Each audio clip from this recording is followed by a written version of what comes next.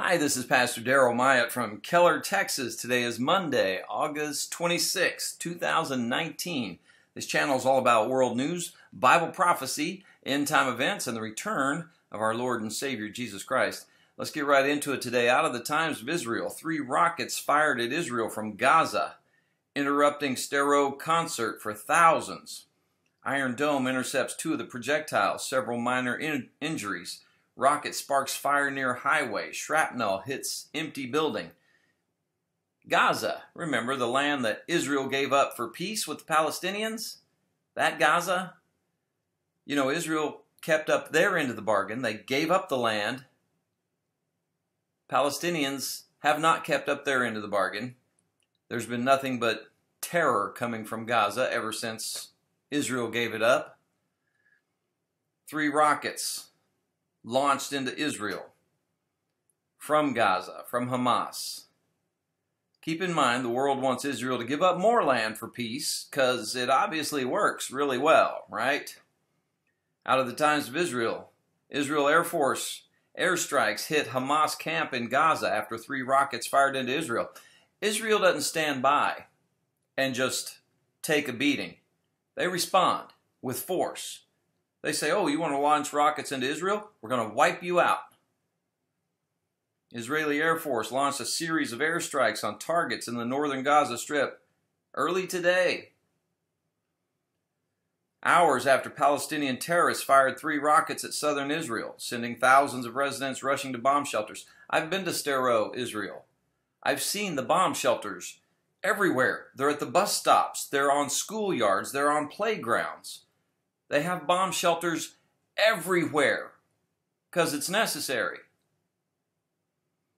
I've seen the police department in Sderot where they have rack after rack of exploded rockets that have been fired from Gaza.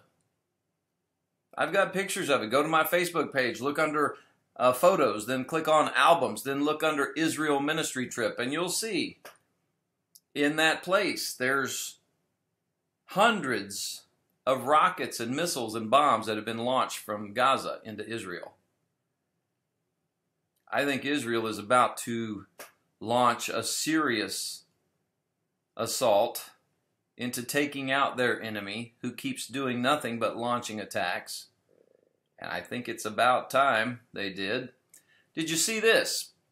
Out of Israel National News, the U.S. State Department removes all mention of Palestinian Authority.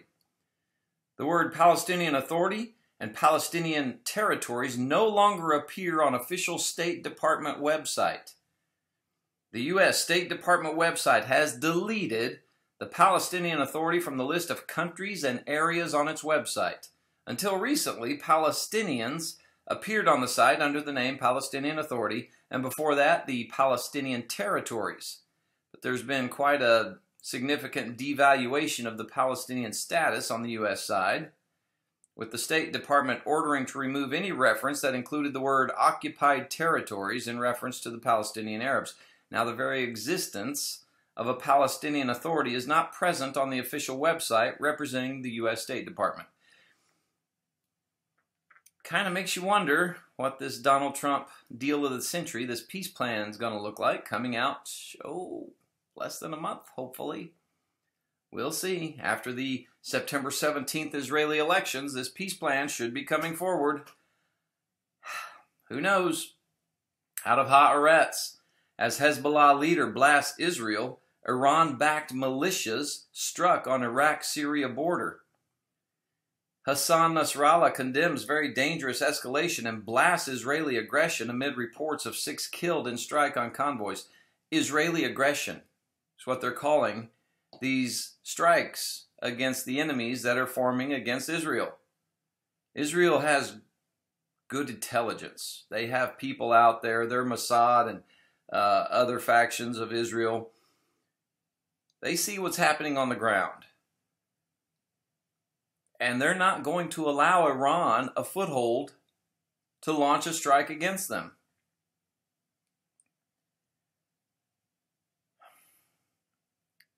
It's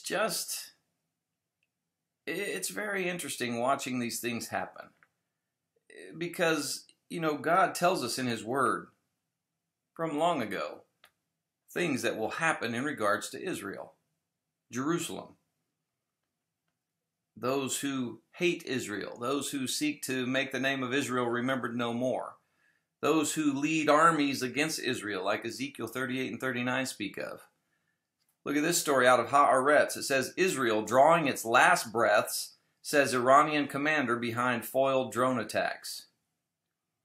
The chief of Iran's Quds Force, Qasem Soleimani, reacting to an Israeli airstrike in Syria and the crash of 2 Israeli drones in a Beirut suburb, tweeted on Sunday, "These were the last struggles of Israel. These insane operations are absolutely the last struggles of the Zionist regime." He said Israel is drawing its last breath. You know, Ezekiel told us in Ezekiel 38 and Ezekiel 39 that Persia, which is modern-day Iran, will lead a world army against Israel. It will happen, because God's word said it would, because God knows the end from the beginning. And I think God tells us these things not only so that we'll know kind of the events that will happen, the things that will happen prior to the return of Christ, but also so God can make us know absolutely without a doubt that He alone is God, because He knew what would happen from the beginning. He knew. But you can take comfort in knowing how God responds to this world army coming against Israel. In Ezekiel 39, verse 4, "Thou shalt fall upon the mountains of Israel, thou and all thy bands, and the people that is with thee. I will give thee unto the ravenous birds of every sort, and to the beasts of the field to be devoured." So the birds and the beasts are going to eat these enemies of God. "Thou shalt fall upon the open field, for I have spoken it, said the Lord God. And I will send a fire on Magog, and among them that dwell carelessly in the isles, and they shall know that I am the Lord. So will I make my holy name known in the midst of my people Israel." You hear that? My people Israel. "And I will not let them pollute my holy name any more, and the heathen shall know that I am the Lord, the Holy One in Israel." All of this will happen, and it happens for a reason, and it's another case of something that looks horrible being used by God. Like Romans 8:28 tells us, "For we know that all things work together for good, to them that love God, to those who are called according to His purpose." This too, even though it looks like a horrible war, a terrible human catastrophe, many lost lives, I can tell you why it happens. Because God tells us in Ezekiel 39, verse 22, exactly why this all happens. "So the house of Israel shall know that I am the Lord their God from that day and forward."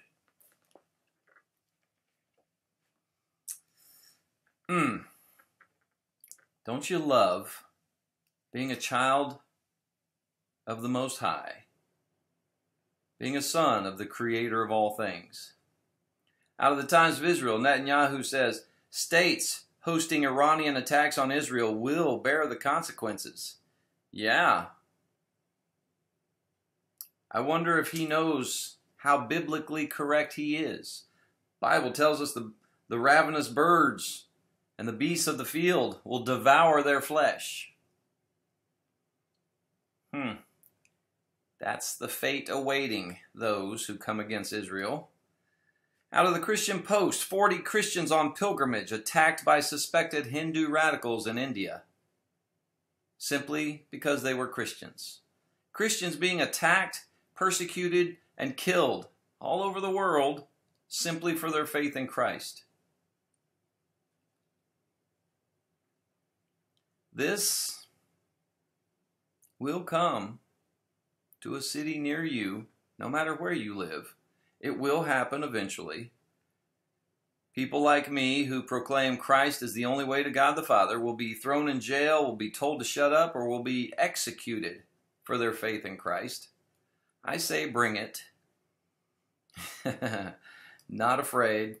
The Bible speaks of why fear the one that can kill the body and then do no more. Rather fear him who can cast the soul into hell. That would be God. Fear God.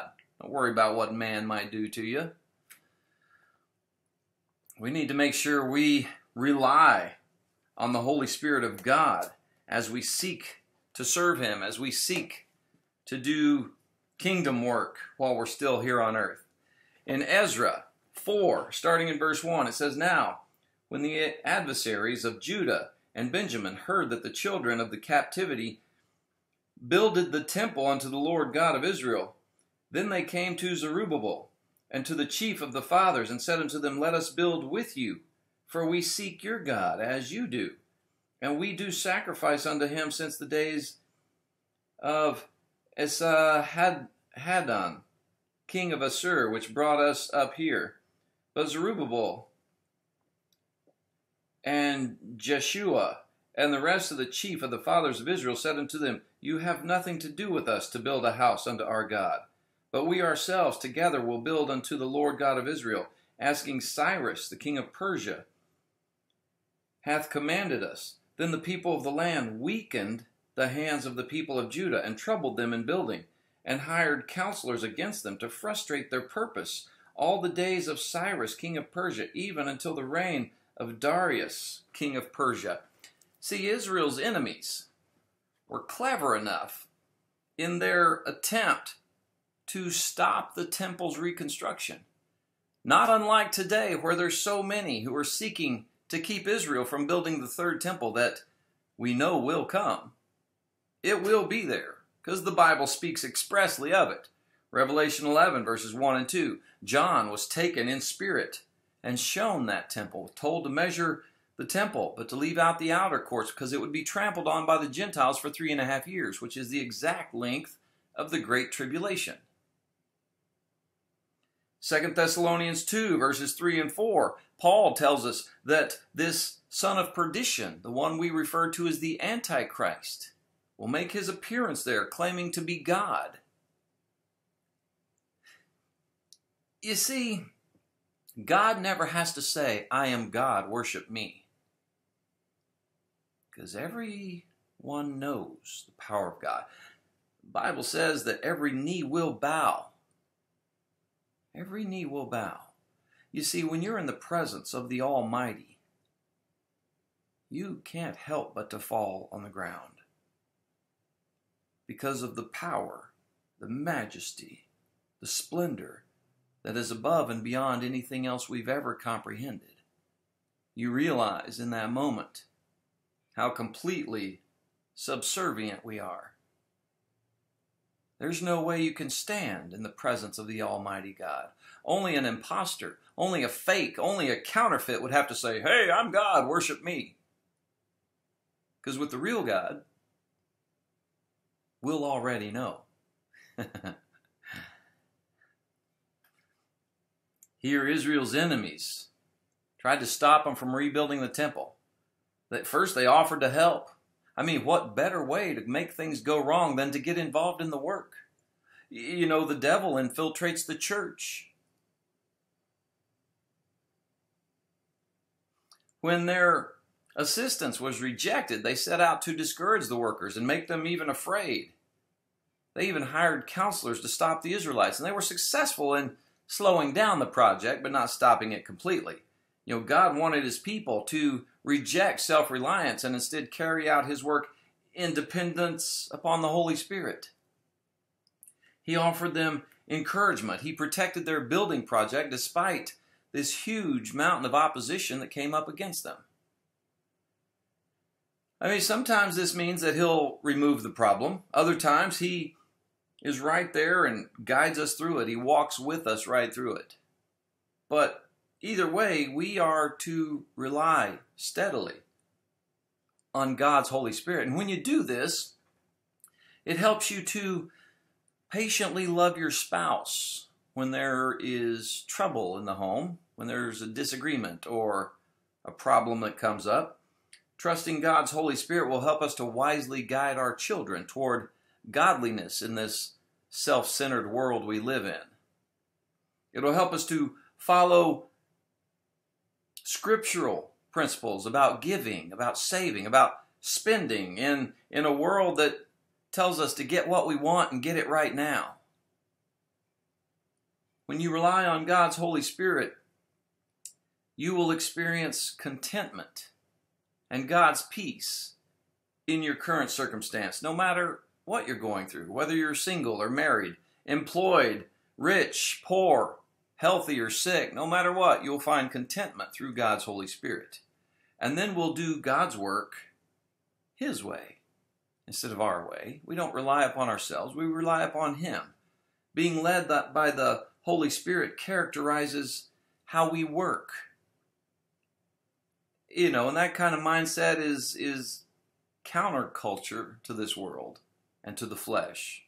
Galatians 5:16. It's the only way to live as a child of God. It's the only way to be a humble servant. It's the only way to daily take up your cross and follow after Him. We need to seek out believers who are trying to practice dependence on the Holy Spirit and encourage one another to not give up, no matter what problems arise, no matter what tries to stop us. In 1 Peter 3, verse 9,